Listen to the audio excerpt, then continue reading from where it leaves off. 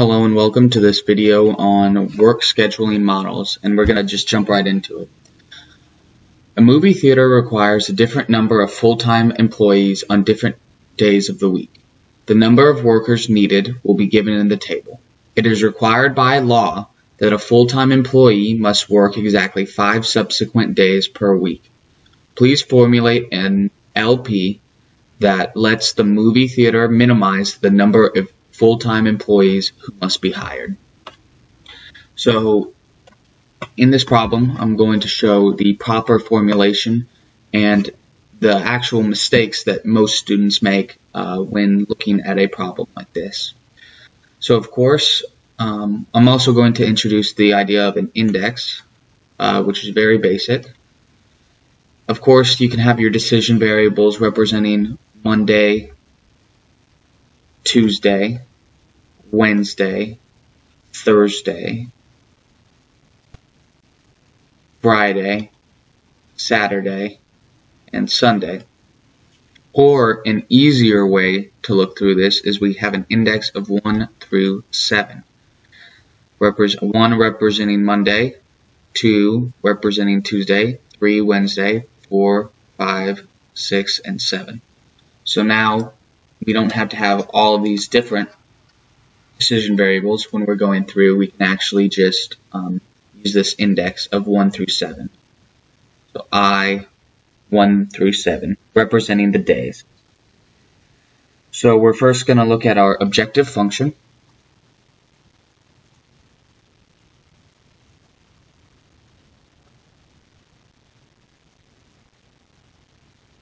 Which we can see in this problem is to minimize the number of full-time employees who must be hired. Okay, so let's look at this. Minimize full-time employees. We're going to set that equal to 0. And then we're going to later define the rest, what z is equal to, a little bit later after we go through our decision variables. So we're going to have our decision variables.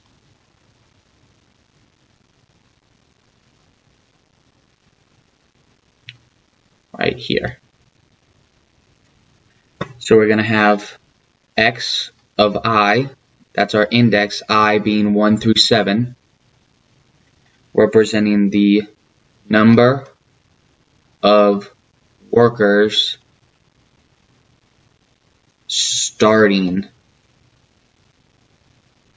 That's a very important part, starting on day I.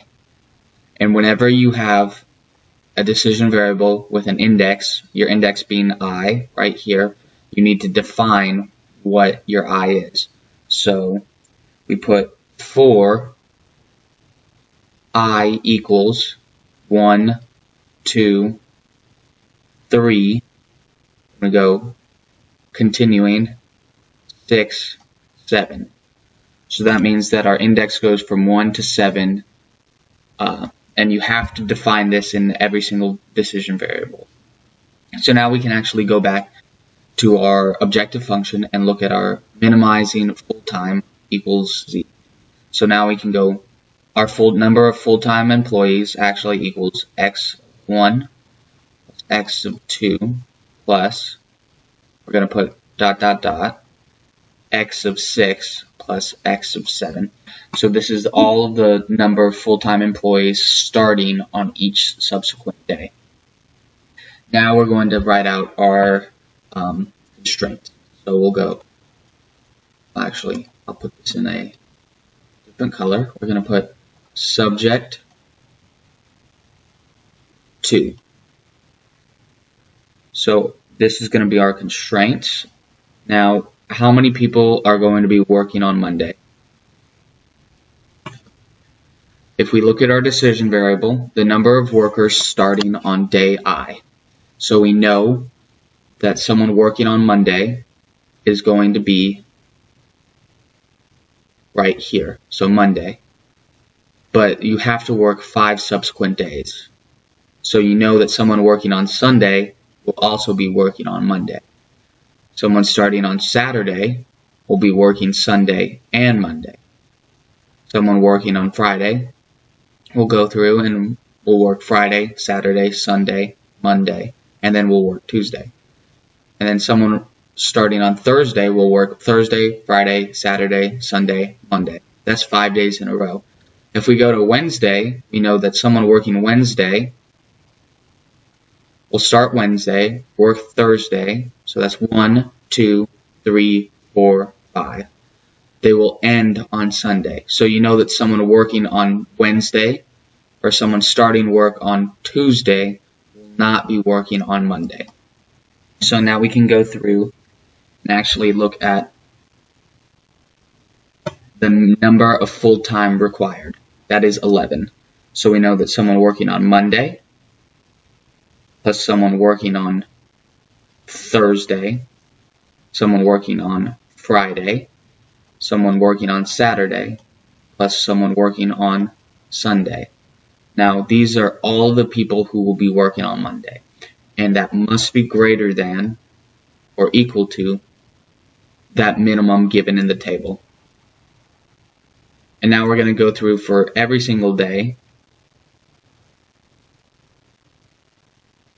and we're going to define it. So we know someone working on Tuesday was working on Monday and working on Tuesday, but was not working on Thursday. We know they were working on Friday. We know they were working on Saturday, and we know they were working on Sunday. We'll take that minimum, that must be greater than. We'll go through Wednesday. We know they were working on Monday. We know they were working on Tuesday. And we know they started working on Wednesday. We know that they weren't starting work on Friday, but they were on Saturday and they were on Sunday. And that has to be greater than 9. We'll go to Thursday. We know someone starting work on Monday will work on Thursday. Oh, I'm sorry. Let me go back and correct this. This should be X2. Someone starting work on Tuesday will be working on Thursday. Someone starting work on Wednesday. And someone starting work on Thursday will be working on Thursday. And someone starting work on Sunday will be working on Thursday. So that has to be greater than 15. You have Friday.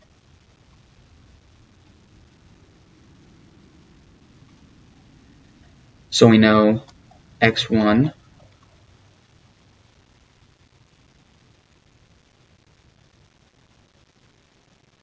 and we'll take that minimum required of 19. And now we'll go Saturday. So we know someone starting on Monday is actually not going to be working on Saturday. So we're going to start this with X2.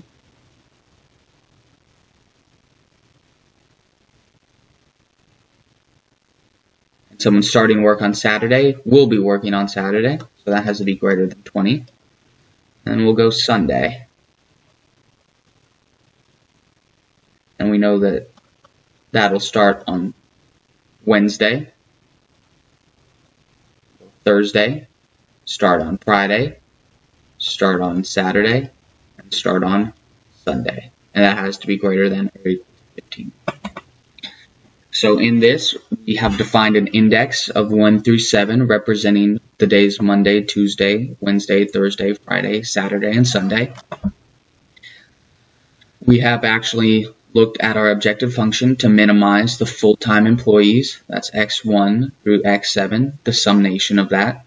And then we've defined our decision variable as the number of workers, I'm going to highlight this, starting on day I, where I equals 1 through 7. A lot of people make the mistake of actually just defining, and I'm going to write this in, I'll write this in pink. A lot of people, I'll write so no one mistakes this. This is a mistake that a lot of people make. They define this decision variable as x of I as the number of employees working on day I, or I equals 1 through 7. So instead, you can see that this is just the number of employees working on a day. And then we have our index here, as opposed to the number of workers starting on a day. Very, very important distinction. This would then make your constraints subject to this right here. The number of employees has to be greater than 11 on Monday, has to be greater than 11 on Tuesday, has to be greater than 9 on Wednesday, has to be greater than 15 on Thursday, has to be greater than 19 on Friday, has to be greater than 20 on Saturday, and has to be greater than 15 on Sunday. Right? We look at this and we know we can see what's different if we just compare. But if you want to go through and understand why this works and why this doesn't, it's because every single employee is counted 5 times. So if you started on Wednesday, you're included in X1. If you started on Tuesday, or if you started on Monday but you're working on Tuesday, you're counted once and then twice.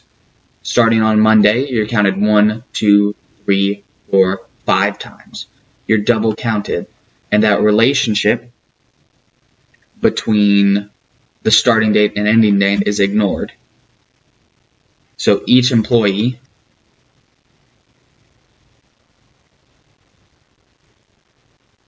is counted 5 times.